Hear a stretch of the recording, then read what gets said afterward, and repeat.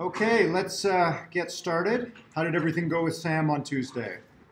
Soft robots, awesome. Okay, so that was part one. We'll come back to soft robots in the very last lecture of the semester in our last theme here on broadening the reach of an evolutionary algorithm, right? So one of the themes you may have noticed as we're working our way through this course is we're taking a lot of the decisions that we're making by hand and turning them over to evolutionary control, right? So Sam showed you last time a little bit of how to adapt HyperNeat, a particular kind of evolutionary algorithm to evolve both the bodies and brains of soft robots, which in his case has led to an all-expenses-paid trip to Japan. Not bad, right? Okay. All right, so we're returning back now to our theme on dealing with open problems in the field, and one of the biggest problems at the moment is crossing the reality gap. We looked at original work back in the 90s about adding noise to the simulator, the Golem project, hooking up our evolutionary robotics simulators to 3D printers. We looked at some work I did about 10 years ago on resilient machines, where it's hard to build an accurate simulator by hand, so let's use an evolutionary algorithm to evolve the simulators and then evolve controllers on the evolved simulators. That was the resilient machines project. And then we finished last week, with the transferability approach, where we use this idea of multi-objective optimization. So we don't have just one fitness function, we have two or more fitness functions. And we're measuring the fitness of a controller on our simulated robot, as usual. How fast does it get the simulated robot to run? And how transferable is that controller? Which is a tricky thing to do, because how do we know how transferable a controller is before we transfer it to reality? So we were estimating the transferability of a controller based on other controllers we'd already sent to reality. That was the transferability project. Okay. We're going to look at one last project in this series today, robots that can adapt like animals. This particular approach, as you'll see in a moment, the advantage is that it's very, very fast. It allows robots to cross the reality gap very quickly. Okay, lecture 20 is a little shorter. We'll make our way through that today. We'll start in on the last open question in not just evolutionary robotics, but robotics in general, which is scalability. So everything you've seen in this course so far, we've got one or a few robots doing something very simple like locomotion or object manipulation. We usually have one grad student who sits down and writes a fitness function and creates the simulator and does all the work, publishes a paper, and then done and on to the next project, right? So if we want to design robots that are increasingly capable of exhibiting more and more behaviors, we're going to have to do this at scale. We're going to have to scale this up to hundreds or thousands of millions of robots, and probably we're going to have to involve more than just one grad student. We're going to have to get lots of people helping us design and train and evolve these robots. So in this two-part lecture series on scalability, we're going to look at the crowdsourcing of robotics. How can we get large numbers of people to influence the direction of an evolutionary run? Okay, we'll come back to that in a moment. A little bit about the assignments. So undergraduates, hopefully you've already started on assignment 10. It's one of the longer assignments. And the task that you're going to be working on in assignment 10 is phototaxis. So if we're looking at our quadruped from above, you're going to evaluate every controller 4 times. The first time you're going to put a light source in front of the robot. Second time you evaluate the controller, you put the light source behind the robot. Third trial, the light source is to the left. And in the fourth trial, the light source is to the right. Okay. You're then going to aggregate these 4 values that come back in some way. And so the fitness of the controller on the robot here is how well it does on average in these 4 environments. Who's made it all the way through assignment 10, or most of the way? What tends to happen? It gets good at 1. So this is, actually, we should probably make a lecture on this. This is another open problem in the field, which is known as catastrophic forgetting. I think I've mentioned this already. This isn't really forgetting in our case because there's no learning here, but catastrophic forgetting is the idea that in evolution, just by chance, your robot might get a little bit better at walking towards the light source when it's placed to the right, but it's not very good at moving in the other 3 directions. Imagine this hypothetical controller here, which is pretty good at the right-hand environment. Imagine a mutation occurs to this controller, which improves in the child controller, improves the robot's behavior in the front environment. What do you think is going to happen to the child controller's ability in the right-hand environment? It's probably going to get worse. It's going to forget, quote unquote, how good it was in the previous environment. Yes? So could you make another couldn't you make it so that it couldn't go below what it had originally for that, like the score that it had for that? You could. So the question is, could we somehow restrict it? It's not allowed to drop below how well it did before. Possibly, but by doing so, we might throw away a solution then in which it got better in another environment. So I don't know if any of you remember the old whack-a-mole game, right? Once you get better at one thing, it gets worse at the other. So catastrophic forgetting shows up in lots of different forms, in lots of different robotics problems, in that it's very difficult for mutation in evolution or learning in learning tasks to get the robot to be better at more than one environment at the same time. It's usually a mutation will cause it to get better in one of the environments and unfortunately disrupt its ability to do well in the other environment. Very, very challenging. Okay, we know that. So in assignment 10, we are not expecting you to demonstrate, expecting you to demonstrate a robot for us that does perfectly well at phototaxis. It's very difficult to get the quadruped to do well at this task.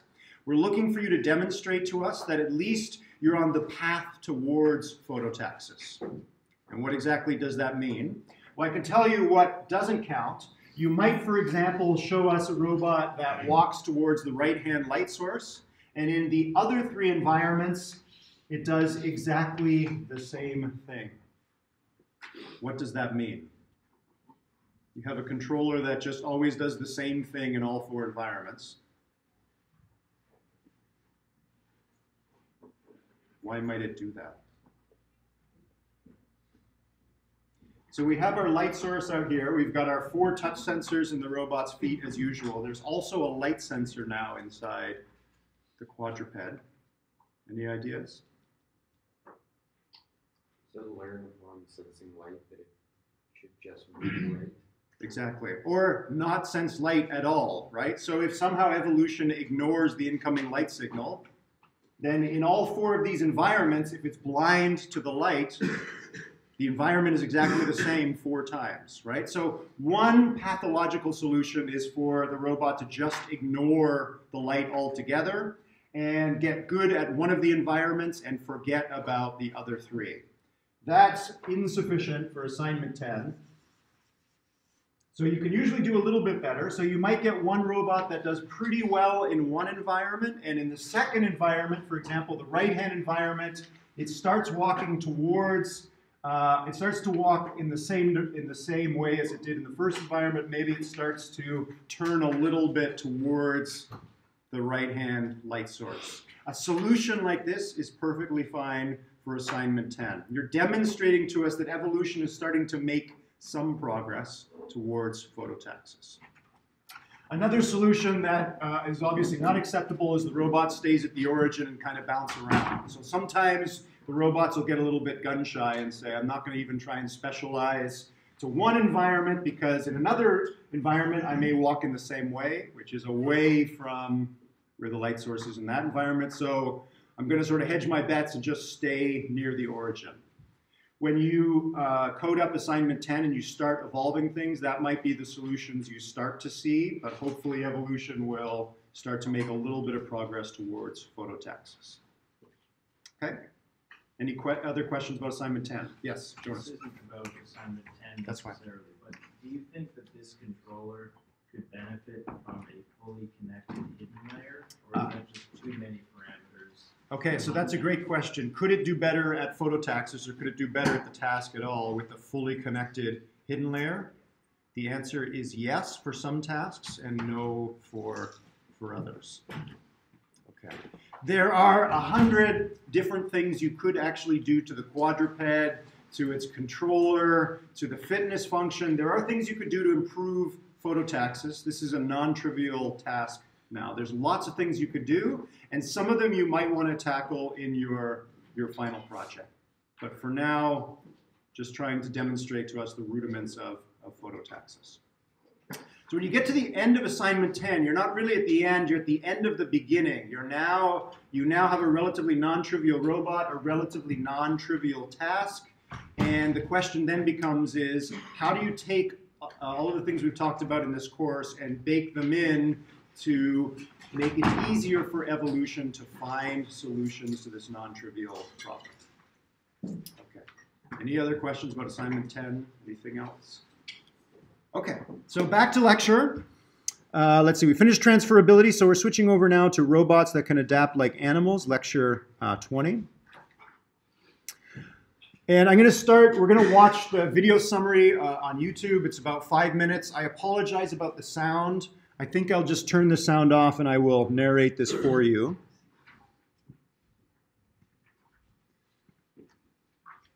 Oops. Okay. Okay, so this project was published a couple years ago and built upon the Resilient Machines project, which was the work we did with quadrupeds where the machines become damaged. In this case, they're going to look at two different physical robots, the hexapod on the left here, and then an arm robot that has to pick up objects and drop them into a tin.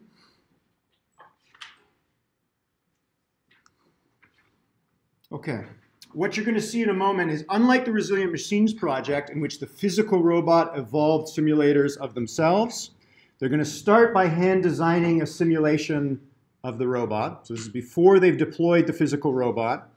And then using this simulated robot, they're going to train a very large number of diverse controllers. And what do I mean by diverse controllers? It means they're looking for controllers that produce as different kinds of behaviors as possible. The task here, as always, is forward locomotion. But how many different controllers can they find that get the robot to move in lots of different ways? Here's a nice one down here that doesn't use the feet at all. Yet another example of perverse instantiation. We ask the robot to move forward. The robot moves forward. Okay. Okay, so they're using one simulator and training hundreds of thousands of controllers. And once they have that large library of controllers, they're going to embed them in a space. And we'll talk about the space in a moment. We're going to go into more details in this lecture. But for now, they're just taking all of these controllers that they've evolved and they're organizing them in a library in a particular order. Come back to that. Okay. Then they have their hexapod, which is undamaged, and here's a controller. One of the controllers in that library happens to get the physical robot to move forward. There's a very large number of controllers. Some of them probably don't transfer from simulation to reality very well, but there are a few in that large library that do. Okay. Then they go in and do a little bit of robot torture, as we tend to do, and damage the robot. Again, this robot, like the Resilient Machine, doesn't know that it's damaged. All it knows is that suddenly, when it used that same controller, it now gets a very different result. So something has changed. So the robot has to go back into the library of hundreds of thousands of controllers and find one, hopefully, that compensates for whatever has happened. But obviously, it can't go through and try all hundreds of thousands out on the physical robot, right? That doesn't make sense. So it's got to use a search algorithm to efficiently search that library for one that compensates for what's gone wrong. Okay. And we'll talk about how it does that search in a moment. It's based on an idea called Bayesian optimization, which we'll talk about. Okay, so it picks one from the library. This is the one it picked, which doesn't do much better. You'll see the, let's see, let me just back up a little bit. The red point over there in the top right, that's the particular position in the library. It's pulled a controller out from that library and is trying it out on, in reality. Didn't work very well. So it puts that controller back into the library and goes through the library again and is searching for a new controller in that library that'll do a little bit better. Now it picks this one. Not much better, a little bit better.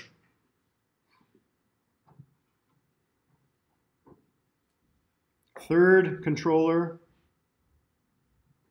doing quite a bit better. Fourth controller, and it's recovered, more or less recovered its behavior. So hundreds of thousands it could have chose, but within 4 or 5 controllers, and this takes about a minute to do, it's able to recover. Question? Why would we create this entire library of controllers for the robot to use for when it has a damaged limb, rather than just create a new controller with the robot's damaged limb already sort of in place for when the controller is developing? Because then you need to train the controller and possibly the self-model, as we did in the Resilient Machines project, after the damage. That takes time, right? Even with modern computing technologies, it takes a while. And as you saw in the Resilient Machines project, it needs to do, in our case, it took 16 trials to figure out that a leg was missing and how to compensate. So the goal here is sort of the opposite of the Resilient Machines project. The Resilient Machines project, we said, imagine the robot has all the time in the world and all the computing resources in the world to think about it and figure things out. In this case, perhaps the robot is in a dangerous situation and needs to recover quickly. Okay, so it's sort of at the other end of the spectrum. Okay, some other compensating controllers.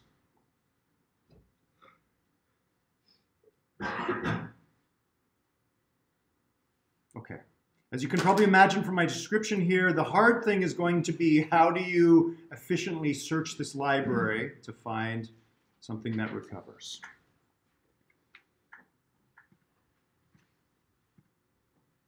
Okay. In the paper, they demonstrated that this approach is not specific to a given robot. So they took this robot arm, which was working perfectly fine and was undamaged. They then created an unresponsive joint. So they bent it and froze it. So now commands that go to that joint fail. The robot fails to drop the object in the right place. Uses the same intelligent trial and error approach to efficiently search the library. Now the library looks a little bit different in the top right, but it has basically the same mathematical structure, which we'll talk about in a moment.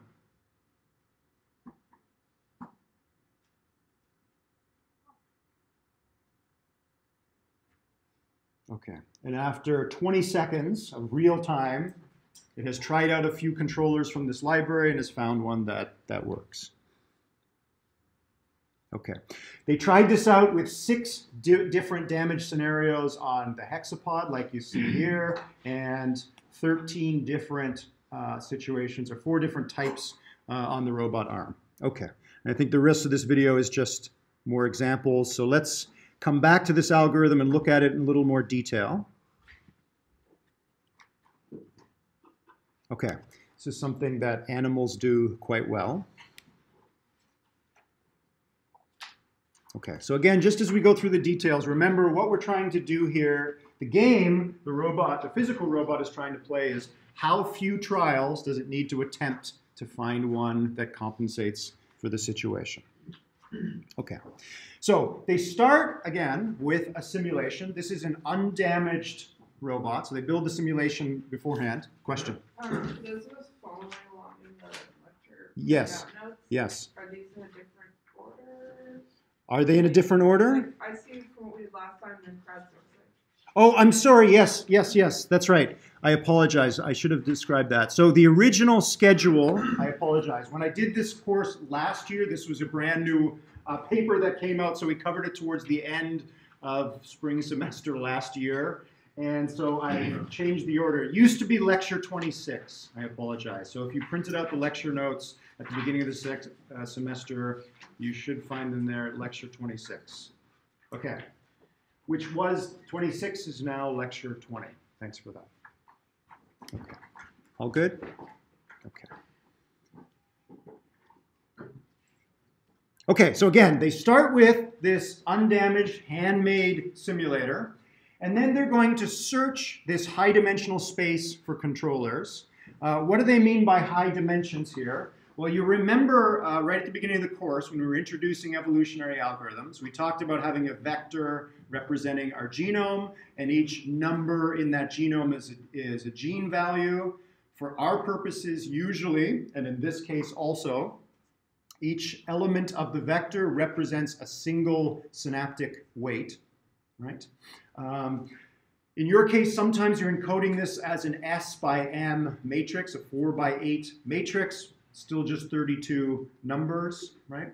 So the dimensionality of the fitness landscape is what? So we have this very high dimensional fitness landscape. Each point corresponds to a particular genome, and the height of that point usually represents the fitness, right? So what an evolutionary algorithm is really doing is sprinkling a bunch of points on this high dimensional landscape, and these points are trying to climb their local hill to find high fitness genomes, right? So if we have n elements in the vector, we have n genes, what is the dimensionality of the fitness landscape? Close. It's not n. N is all the horizontal dimensions, right? And then the +1 is the fitness value, right? So in this case, I don't remember from the paper, but they've got a 6-legged robot. Each one has an upper and lower leg. So there's probably something like 20, 30, 40, 50 synapses in there. Each one of those needs a synaptic weight, so they're searching through a 20, 30, 40, 50 dimensional +1 landscape, right? It's a very high dimensional space. So as usual, they do some evolution in there, but they're going to actually reduce this high dimensional search space to a low dimensional behavior search space. So what does that mean? Well, what they're going to do is they're going to create a controller at random, and I'm going to draw it here on the board, overly simplified. They're going to take a random controller, they're going to execute it on the simulated robot, and they're going to observe the behavior of the robot. Let's imagine that we construct just a 2-dimensional behavioral landscape, because I can only draw in 2 dimensions. And let's imagine that we look at the fraction of time that the front left leg, leg 1, spends on the ground. So as the robot moves with that single controller, what's the percentage of time that that leg spends on the ground? And let's also look at the percentage of time that the front left leg spends on the ground, 0 to 100%. Let's imagine that that controller caused the 2 legs to spend, both of them to spend about 75% of the time on the ground as it's moving. Let's bin this space. Let's turn it into a histogram. So I'm going to take that controller, and if this is 0%, 50%, 50%, and 100%, both legs spend about 75% of the time on the ground. So I'm going to drop that controller into this bin in this 2-dimensional histogram. So far, so good? Okay. I now take this controller, make a copy of it, mutate it, evaluate it on the simulated robot, and now the front left leg spends 25% of the time on the ground, and the front right leg spends 75% of the time on the ground. Where do I put that new child controller? Let's call this controller 1. Where do I put controller 2?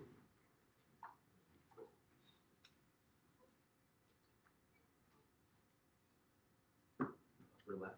Upper left, right? Actually, I think lower right.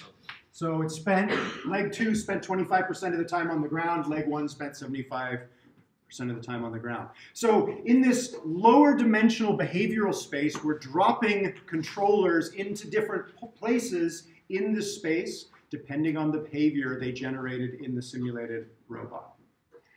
Let's take controller 2, make a copy of it, and introduce a mutation. And let's imagine that C3 now moves faster than C2 did, so it does better than the parent in terms of fitness, but C3 also causes the robot to drag leg 2 across the ground 25% of the time and leg 1 about 75% of the time. So C3 should be going in this bin as well, but this bin is already occupied by C2. We have two controllers competing for the same bin. C2 had lower error than C3. What do you think is going to happen? Which one gets to occupy this space? C2 because it had lower error, right? I'm sorry, lower fitness. Lower Did I say lower error?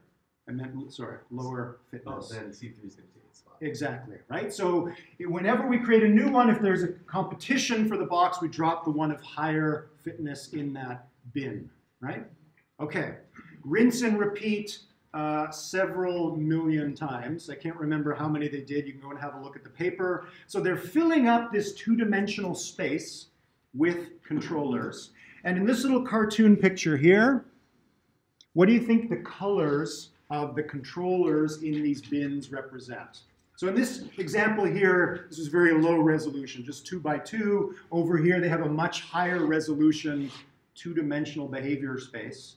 What do you think color represents? Green to yellow is lower to higher fitness. Green to red is Colorblind, higher. sorry. Yeah, that's okay. Right. Red is higher fitness and green is lower fitness. Should probably be the other way around, right? Green is good, red is bad.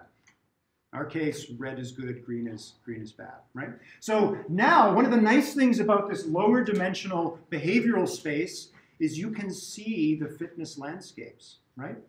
Or you can see the local optima. So you can see, if you think of this now as a contour map, right, where basically the color represents height or fitness, the hills are colored in red and the valleys and basins are colored in yellow and green.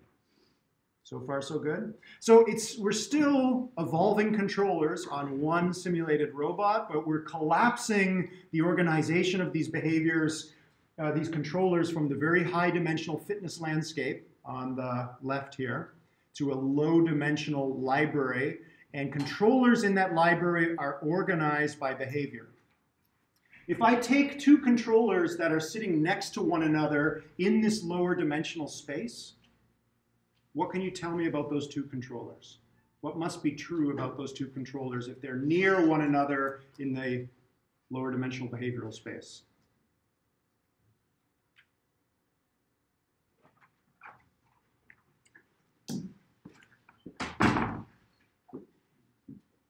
Any ideas? Wait, are you asking? Can you ask a question? I can. Okay, so we have this two-dimensional behavioral space, right? We've generated millions and millions of controllers and evaluated on the simulated robot, and we've gone through this process of dropping them into these different positions. Then I go to some random place in this two-dimensional space, and I pull out two controllers that are sitting next to one another. They're in neighboring bins. What can you tell me about those two controllers? Similar behavior? They have similar behaviors, right? We don't quite know about the fitness, but we know if they're close to one another in behavioral space, that means that those controllers tend to generate similar behaviors on the simulated robot. That's going to be important, and we're going to come back to that. So far, so good? Question?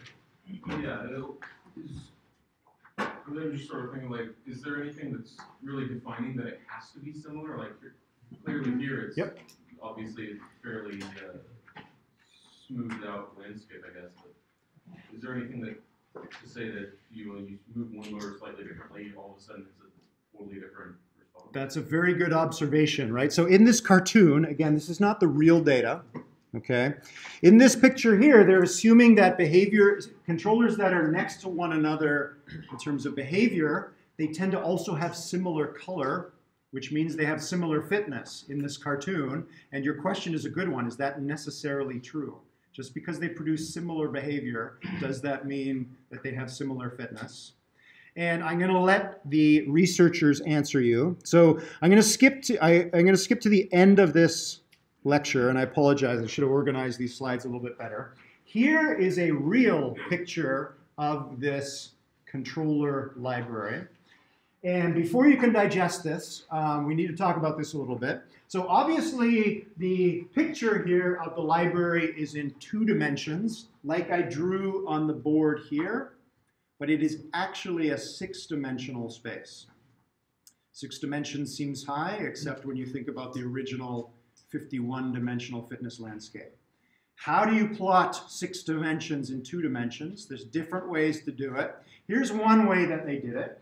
They're going to take the 6 legs of the hexapod like we did here. So each dimension corresponds to one of the legs. So in this 6-dimensional controller library, each dimension reports the fraction of time that that leg spent on the ground. Okay? So if we look over here, you'll notice that dimension 1 and dimension 2, as I mentioned, is front left and front right leg. And then we take those 2 dimensions and we break them into 5 smaller bins.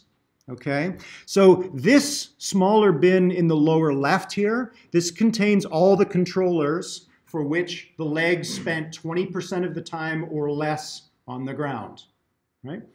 This bin over here contains all the controllers for which the front left leg spent between 20 and 40% of the time on the ground, and the right leg spent 0 to 20% of the time on the ground. Okay, so we have these 5x5 big bins. So we're looking at the first 2 legs and figuring out which of these 25 bins that controller should go into.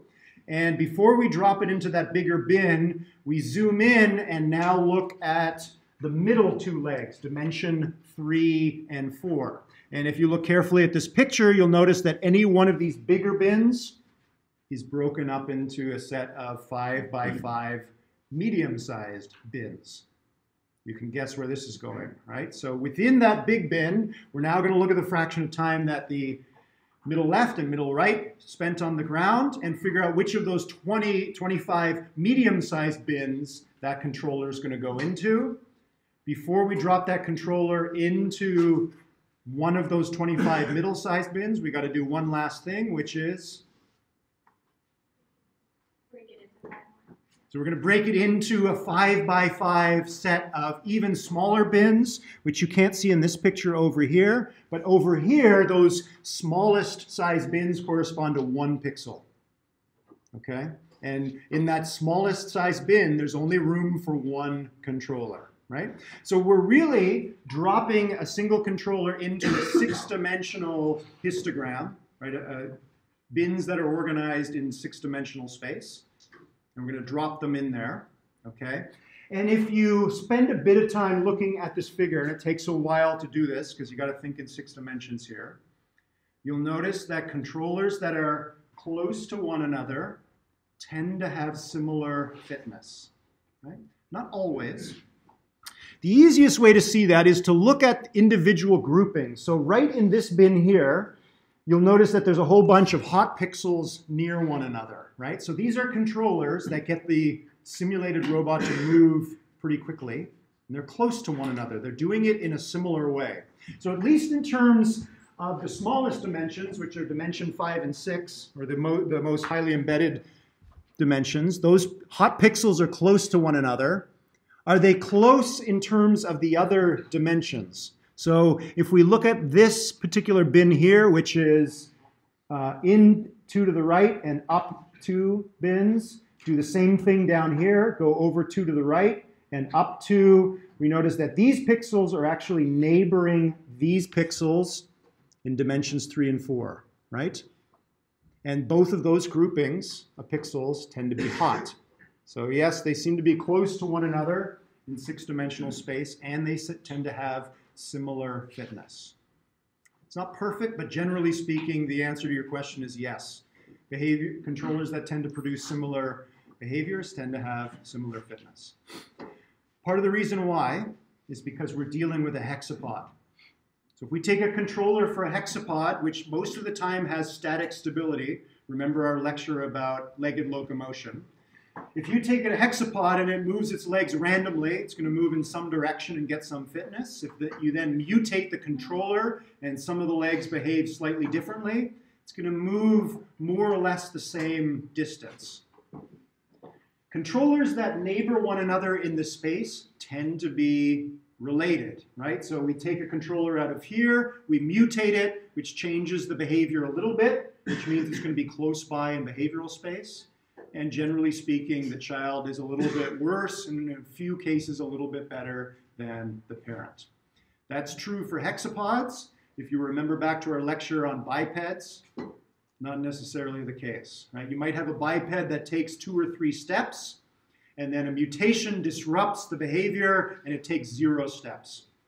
So my guess, and they haven't done this yet, but if you were to redo this with a simulated biped, I don't think you'd get this nice clumping of behavior and fitness. But who knows? Okay. Again, might be an interesting idea for a final project. Okay, we all good on the behavioral space? Okay. Question? Yeah, just to clarify, is this Sure. like are they dropping these controllers in the bins in the evolutionary algorithm, or is this an analysis that's happening after? This is the evolutionary algorithm. Okay, so this is, they named this the map elites algorithm.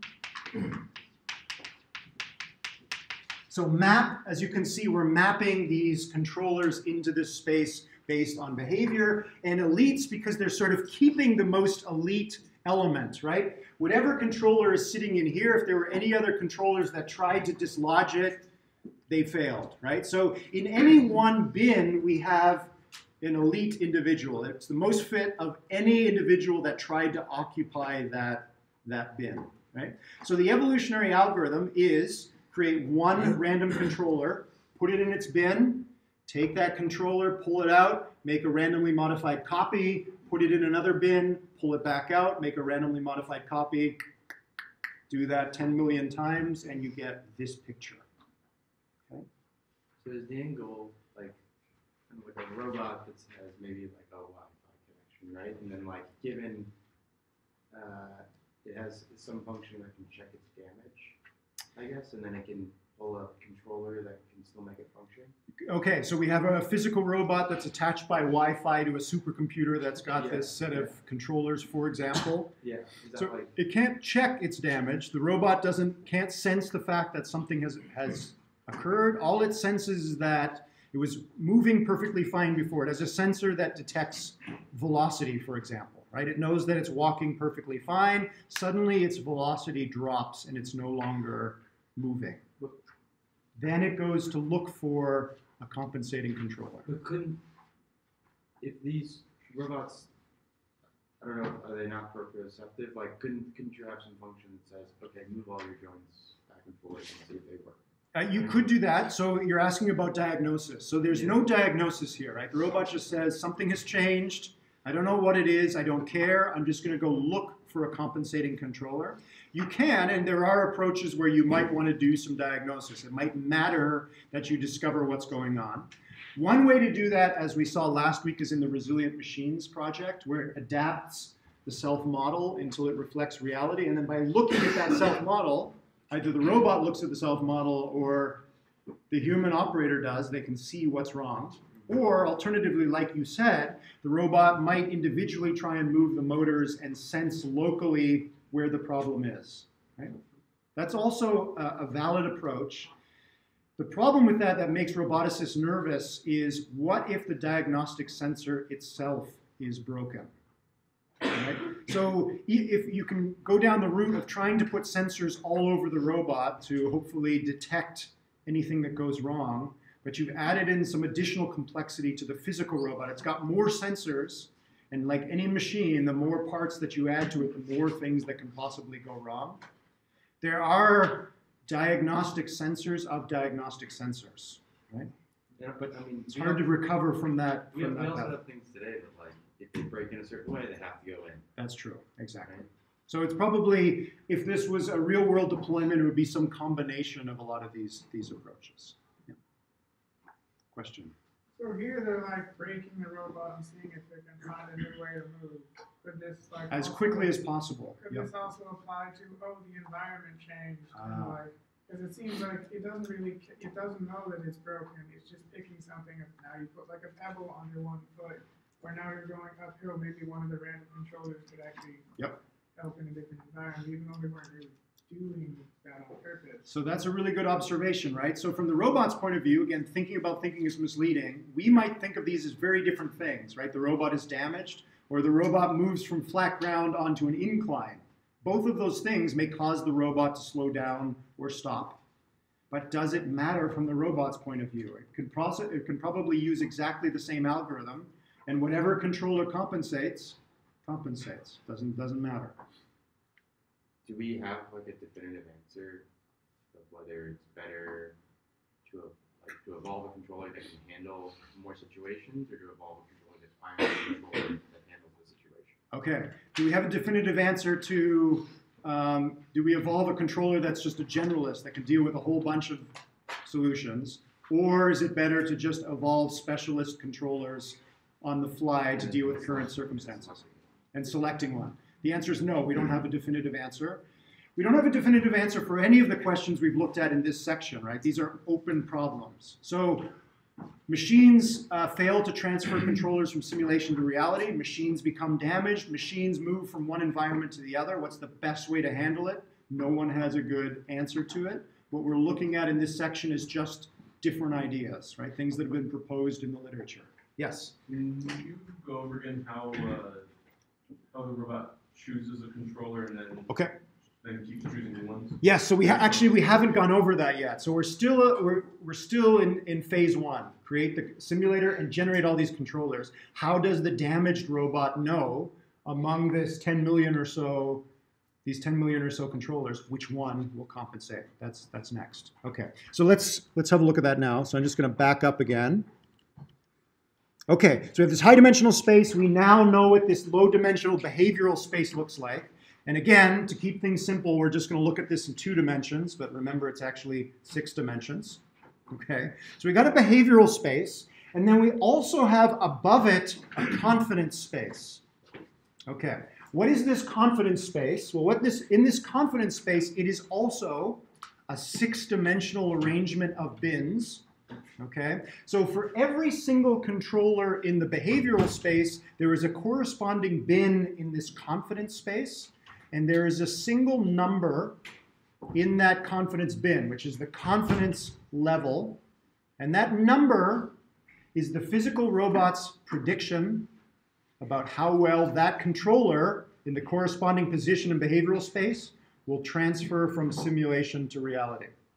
So we've got 10 million controllers embedded in a 6-dimensional space, and 10 million numbers distributed in another 6-dimensional space where those numbers represent the robot's guess about how well that controller will transfer from simulation to reality.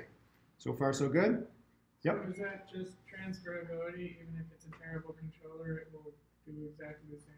It is very much like what we just saw in the transferability approach. Some of the authors of this paper worked on the transferability approach. So this is sort of bringing that idea into this method.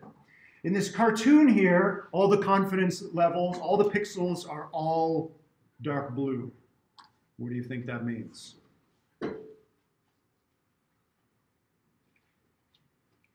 We've got our simulated robot here. We've generated controllers for it. We haven't sent any of them to reality yet. What does dark blue represent?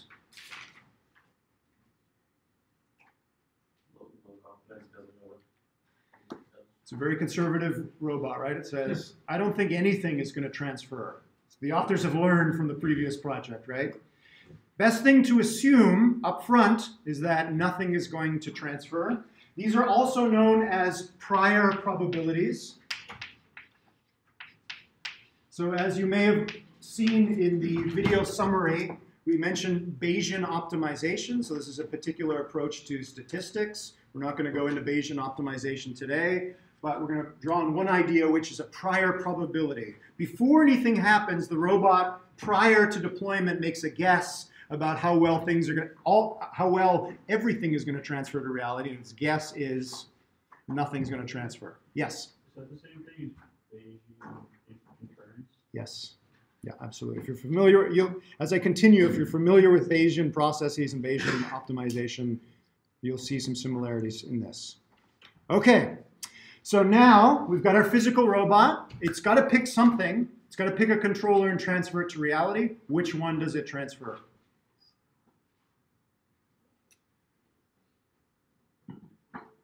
You got 10 million to choose from. If the library was set up according to what percentage of the time each limb is used, Yes. and we're assuming a limb is broken, it seems like we want to... Don't assume a limb is broken. We don't even know that the robot is damaged yet. This has all happened before we've even deployed the physical robot into the field.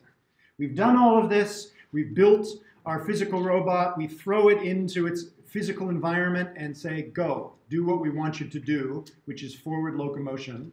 And it's got these 10 million controllers. Which one does it pick? Pick the one that you think is going to be the best. Exactly. So in this space, there is one controller among these 10 million that has the highest fitness. If you guess that all of them are going to transfer badly, you might as well hope for the best and send the one that has highest fitness. Okay, so that's what they do. And again, in this cartoon, they're sort of skipping a few steps, but let's imagine the robot is already damaged.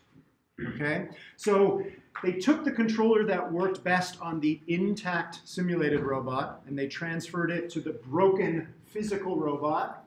And they took it and transferred it to the damaged robot, and it did pretty poorly. The guess about fitness was wrong. It transferred to reality poorly. So what happens at this point? They're going to update the fitnesses in the behavioral space. So what was a tall red hill before gets pushed down and becomes a low green valley. You'll notice that they didn't take just the pixel and pull that pixel down and leave the rest of the red hill intact. They pulled neighboring pixels down as well. Okay? So what they actually did is to place a Gaussian around this point. So what does that mean? It means that points that were closer to the controller that failed got pulled by a further distance down, right? The closer you are, it's assumed the more similar you are to the one that failed, so you will probably also similarly fail, right? So they've made a change in the behavior landscape, if you like. They've killed this hill. They've also made a change in the confidence space, right? And also with the Gaussian. But they haven't pulled it down. They've actually heated things up. So they've taken this uniform blue plane and they pushed a red hill up at that point in the confidence space, which seems a little bit weird, right? In the behavior space, they were depressing and creating a valley, and in the confidence space, they were pushing up and creating a hill. Why are they creating a hill in the confidence space? What does that mean? Well, I'm just kind of relating this to model predictive control, where you have the cost function, and don't you want to minimize the cost between the two Minimize the cost? Not quite. Not quite. It's transferred the best out of it so far. It's transferred the best of any so far. That's true, which is pretty poor. And I think I apologize. I think I didn't describe this confidence level, this confidence space well. It's not a prediction about how well things will transfer. It's the confidence in the robot's prediction. I'm sorry, I didn't describe that right. It's the confidence in your guess. But the guess is this. So something that's red here worked well on the simulator, and it's going to just assume it's going to transfer well to reality. I apologize. A couple questions. Yes? Oh, it wasn't a question. It was just extending off of. Okay, that's okay. Sorry, Go ahead. Yep, just because it pushes up Yep. in the confidence level around, its corresponding behavioral That's right. two-dimensional matrix, I guess. Yeah. But it's allowed to sort of permeate with that hill that pushes around that area around it because all of the behaviors are similar around that controller, correct? That's right. Okay. Exactly. Can you just repose the question? Okay, before I repose the question, let me make sure I've fixed everything in your mind here. Okay, so the confidence space, as the name implies, is the robot's confidence in its prediction about how well or poorly things are going to transfer from simulation to reality. So the uniform blue plane is uniform low confidence. It says, I don't know how well or how poorly things are going to transfer from simulation to reality. The color in the behavioral space is its prediction about how well things are going to transfer from simulation to reality. It says, this controller did well on the simulated robot, and I think it's going to transfer well to reality. It's the same thing. Better it does, the robot is sort of a naive optimist. It says if it works on the simulator, it's going to work in reality. I have low confidence in that, but that's my prediction. So far, so good? Okay, a couple more questions. So, why does leveling that hill make the confidence go up? Because, like, yeah, you've like gotten rid of something that was kind of a problem, but it doesn't mean that you still don't know that it's going to work. That's true. So what's happened here now, hopefully, I've corrected things here, the robot's confidence has gone up that things around here will not transfer to reality well. So heat in the confidence level coupled with coolness in the behavioral level means I have high confidence that these things don't work. I have low confidence everywhere else still. So far, so good? Yes? Does it pick its next controller with a Poisson probability? Close. What it's going to do is, how does it pick the next one? What it's going to do is to take each value in behavioral space, which is fitness, and multiply it by the confidence value, right? So a very high number here multiplied by a very low number here generally kind of cancels out. So it's going to avoid that space, right? So it's going to pick this point next, right? This point is pretty good multiplied by this small number, but this number is higher than this number, and this number multiplied by the same low number is a higher product. So it's going to pick that value. So the way it picks the next controller is to take each of its predictions, the level of heat in the behavioral space, and multiply it by its confidence in the confidence space. Okay? Which, for those of you that are familiar with Bayesian inference, gives you a posterior probability. Right? It says, okay, away we go. I'm not going to bother in this space. I'm pretty sure that everything here doesn't work very well. And I don't know about everywhere else, but still, in the absence of any other confidence information, I'm still going to just pick the best one. The best one is far from where I was before. It's a very different controller, so maybe I'll get lucky in this case. So far, so good? Okay.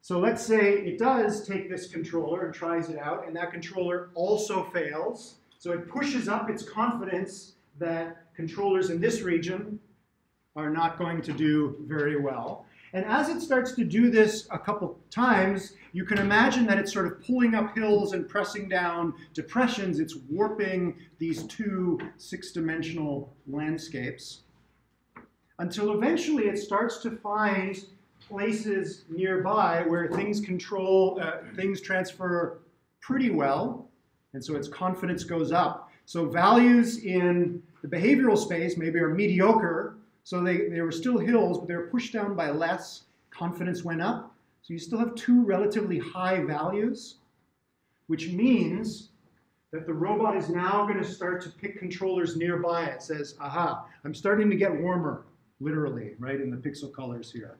I'm in a space where I have high confidence or increasing confidence about how things transfer, and things are transferring not too badly around this region. So I'm going to start to zoom in on this area.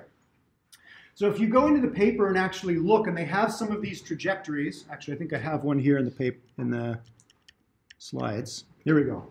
So what you see on the right there, this is it moving around in this fitness landscape, or sorry, in this behavioral landscape, and zooming in on places where there is high confidence about high transferability.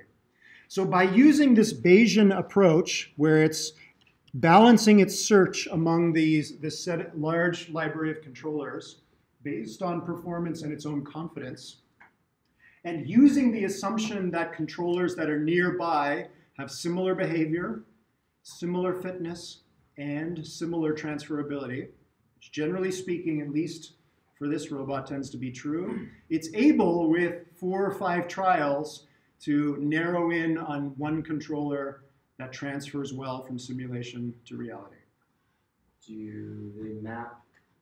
So when the robot experiences behavior, it does this process. Yep. figures it out, gets its optimal solution, do they record that and then make a distribution out of those behaviors, and then if it has experiences it again, it can pull from that distribution? Do they make a distribution from that controller they found that transfers well? Nope. They just are going to use the controllers they already have, right? They're trying to do this very quickly. This is an algorithm that's running on is running on a rover on Mars, and the robot is sliding down the side of a crater, right? Something is wrong. The accelerator is reporting increasing acceleration. The robot has to do something to stop its acceleration. It doesn't have time to fool around and figure something out. It's got to, within between 30 seconds and a minute, find among a large library of controllers it already has something that'll stop the problem, right? That's the idea here. Okay. Okay, so as you saw in the video, they wanted to test the generality of this approach. So they had this one library of 10 million controllers, and they ran that library against 6 different physical robots. Same robot, but with different damage. Did it 6 different times. And this is what they got. So here are the 6 different damaged cases. The star represents the behavior of the damaged robot. So this is the height of the star represents how quickly it was moving, walking speed. And the error bars here, the purple bars, represent those 4 or 5 controllers that they tried out after damage. And you can see that all those bars are significantly above the stars, showing that the damaged robot is able to start moving again quickly after relatively few number of trials. Okay.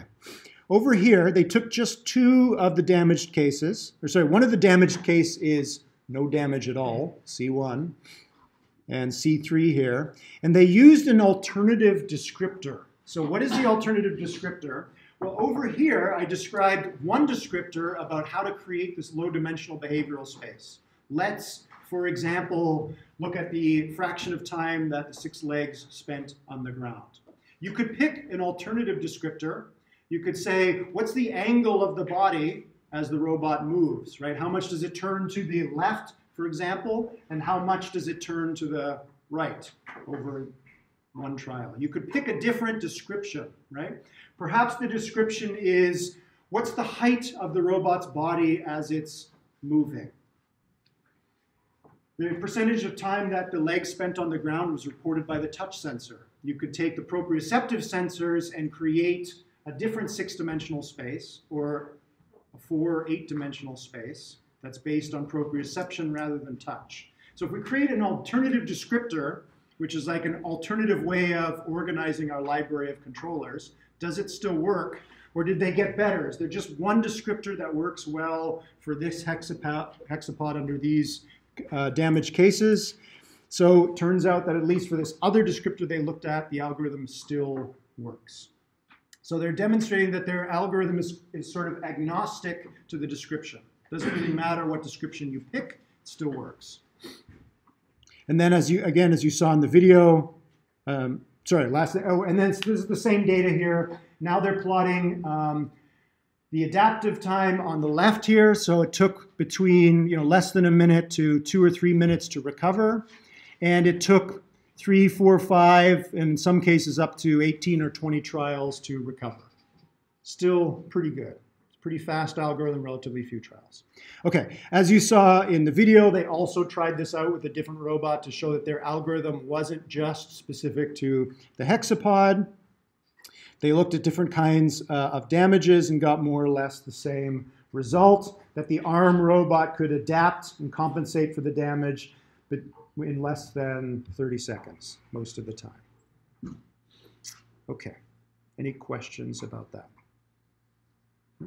Okay, so that ends our lecture on robots that can adapt like animals, and that finishes our theme of crossing the reality gap. We'll switch now in the last 15 minutes here to dealing with scalability. How do we scale up the evolutionary design of robots to a very large number of robots in lots of different environments, lots of different damage scenarios, changing environments, changing fitness functions? as you can tell by now, even for one robot with one fitness function in one environment, there's a lot of effort that goes into it, right? It's taken the undergraduates most of 10 weeks to get to this point, right? It's very labor intensive. How do we automate a lot of this stuff and try and scale it up to non-trivial robots and non-trivial tasks? Okay, as I mentioned, we're going to look at two different projects. These are both projects that came out of my group. We're going to look at, I see now I did this wrong, I apologize. Lecture 21 is actually Twitch Plays Robotics. Lecture 22, which we'll look at on Tuesday, is the DotBot project. Okay. So, Lecture 21, Twitch Plays Robotics. Okay, I don't have PowerPoint slides for this. This is actually a PDF, and this is a presentation given by, and this is going to run ahead for me. Okay, stop. This is a presentation that was given at a conference by Joey Netzberger. Joey was a student who took this class 4 years ago. She started on this as her final project and turned it into a conference paper, very successful final project. We're going to walk our way through that. The project is called Twitch Plays Robotics, and we'll talk about why it's called that in a moment. But it was designed, again, to try and scale up robotics, and to scale up robotics in a particular way, which is to tackle the language problem, which is also known as the symbol grounding problem. We'll talk about that in a moment. So if we want to scale this up and get hundreds and thousands of people to help us evolve robots, we're probably not going to find average people out on the web that are able to write down a nice fitness function for our robots. Our users are probably going to want to speak to our robots in plain English. So in this case, how do you evolve robots to understand English? How do you get them to tackle language, which again is a building block of intelligence? And on purpose, I've left that until this lecture. Right? We've looked at lots of different building blocks of intelligence. One of the biggest ones, at least from a human-centric point of view, is language. How do we teach robots language? So the problem, big problem is scalability. The more specific problem is how do we teach robots language so that lots of different people can give fitness functions in the form of plain English and scale this up to millions of robots and millions of people. The answer about how to do that is the Twitch Plays Robotics project. But let's talk about this problem in the first place. We have already touched on language. You may remember the Chinese room problem from the first or second week of classes. The Chinese room problem was a rebuttal by John Searle to Turing, where Turing said the definition of intelligence, it's impossible to write down a definition of what intelligence is. All you can do is operationalize it. All you can do is put a robot or a machine in a box and have people talk to it. And if the machine can talk back and convince the person that it's not a machine but another person, it's passed the Turing test and it is intelligence, right? You've all asked very good questions. We've had some interesting conversations in this class. As far as I can tell, you're all intelligent individuals, right? That's actually the metric we tend to use for measuring intelligence in the real world. Why not use it for machines? Searle said it's not good enough because you could have a machine sitting inside the Chinese room that receives questions in Mandarin and does this mindless lookup table, or uses this mindless lookup table to erase the Mandarin characters and replace them with new Mandarin characters, put it back out the slot in the door, and the Mandarin speaker on the outside read this perfectly cogent response to their question in Mandarin, and the people outside the box conclude that whatever is inside the box, who or whatever it is passed the Turing test, and therefore it is intelligent, right? However, where's the intelligence inside the Chinese room? Okay, we're not going to revisit that argument, but just to refresh your memory, that's where we are with language, okay? And the Chinese room problem and the Turing test actually influenced the early days of AI. And one example from the early days of AI that we didn't talk about at the beginning of the semester, but it's relevant now, is the Psych project. So Psych, and it's still going. You can go and have a look online about the Psych project. Psych is a machine that is trying to pass the Turing test by basically reading the internet, all of it, And before the internet, it read news groups and bulletin boards and then magazines that were manually scanned in by Lynott and his students. It was to basically read everything ever written by humans and see the common patterns in what humans write and sort of distill down those rules into combinations of predicates, or these little pieces of speech. So here's an example of 3 predicates. Is a, Bill Clinton, United States President. So if Psych reads enough text from the internet, it'll figure out that these 2 things, whatever these 2 things are, tend to be related to one another by this 3rd predicate, is a. It doesn't know what is-a is, it just knows that is-a describes the relationship between this predicate and that predicate. And if it learns enough of these things, it will pass the Turing test and be intelligent. Are you convinced? Hopefully you've been sufficiently infected with embodied thinking that this somehow doesn't seem very satisfying. It is a little bit different, but it's almost a little bit reminiscent of like sometimes someone will ask some big like open-ended question that's very simple. It's like, what does it mean to be a president? Okay. Like that. Everyone's like dumbfounded, and it could be kind of like that, where like we've sorted things like that, like we've sorted the is-a relationship our whole life, but we never really thought to define it. That same thing. We haven't thought to define what is-a is. We just know that Clinton is a president, this is a oak is a tree, this is a, we just come up with examples, right? You're right, sometimes we're stumped to actually describe what is-a is, right? We can give examples, and maybe that's good enough. This seems like the monkeys on the keyboard writing Shakespeare example, like, yes, you give it enough time, yes, you give it all the human... Monkeys on a keyboard typing eventually the Shakespearean plays, or someone laboring away in the Chinese room. Eventually, if the internet is big enough, these machines will be able to fool us, possibly. Comment? Question? I guess potential counterexample could Okay. be like colloquial speech, or if someone misspells something, Maybe. or if their grammar's just bad, then the robot might not know how to respond to that. Exactly. You can't find that combination of predicates anywhere out there on the internet. Most state-of-the-art chatbots are some version of this. Okay, let's hold on to that thought for a moment. Okay. That way of thinking has sort of followed us all the way from the early days of AI to the current day, where we have now deep learning algorithms. And I'm not going to describe deep learning in a lot of detail, but you should be able to recognize this picture by now. We have a neural network with inputs on the left and outputs on the right. In current approaches, we take an image from the web or a video from YouTube, break it down into its component pixels, and push those pixels into the input of the deep learning method. And what comes at the output, we treat as a category.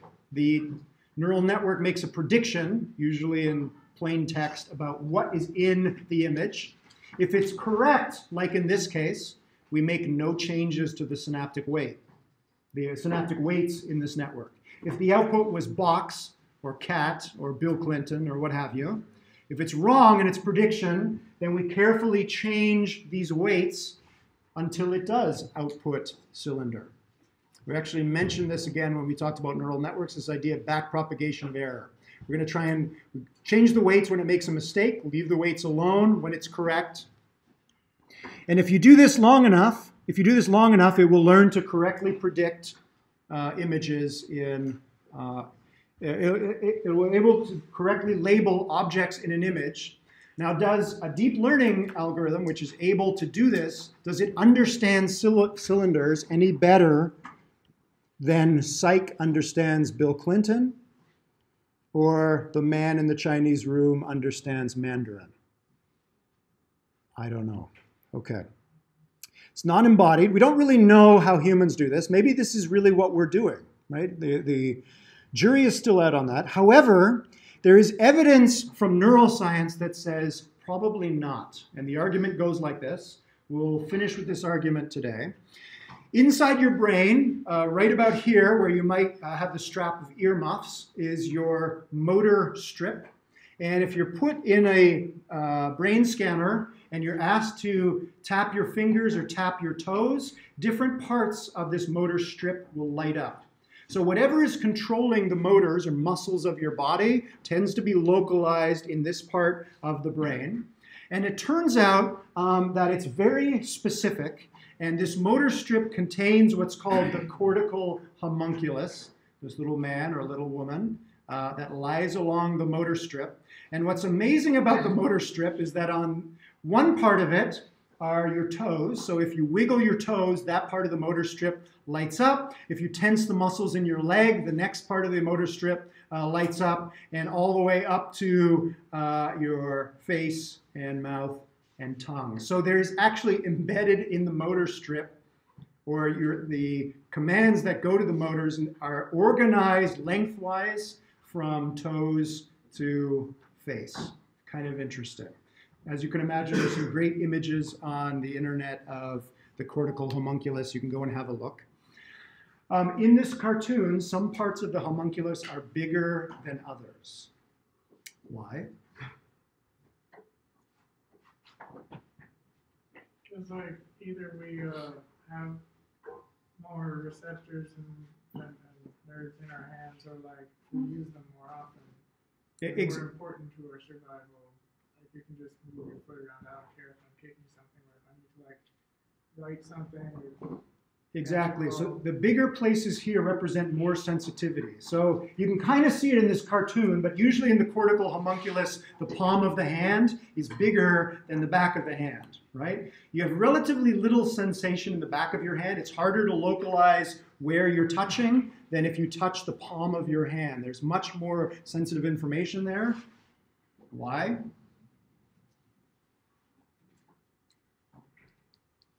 Because there's more to sense with your Yes. part of your hands. I challenge you to try and pick something up with the back of your hand. Not so easy to do, right? Evolution set our physiology, and that part, the sensation in that part of the body is not as important for grabbing fruit or manipulating a tool or a weapon, right? Very, very important. Okay, so that's the motor homunculus, which has nothing to do with language. This is just the motor strip, okay? The part of your brain that is the puppeteer that controls you.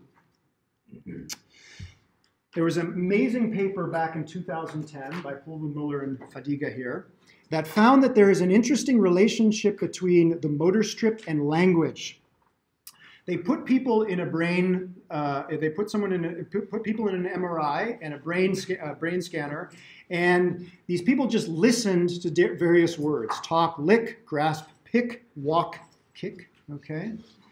And it turns out that when they heard these words, the auditory part of the brain lit up, as you would imagine. They're listening to words, but so did the motor strip. So as you were hearing these words, the puppeteer, the part that controls your body, was also lighting up. Not only was the motor strip lighting up, but when you heard face-related words, which are green-related words, the face of the cortical homunculus would light up. When you hear arm-related words, the arm part of the homunculus would light up. And blue, the leg-related words, the leg part of the homunculus would light up. So there is some fundamental connection between action and language, which is looking good to us as students of embodied cognition. There's a fundamental connection between these, and why that matters for robotics and the Twitch Plays Robotics project, we will talk about on Tuesday. Have a good day. You have a quiz due tonight. Work on assignment 10 because it's one of the longer assignments. Get a jump on that if you haven't started already. Thanks very much.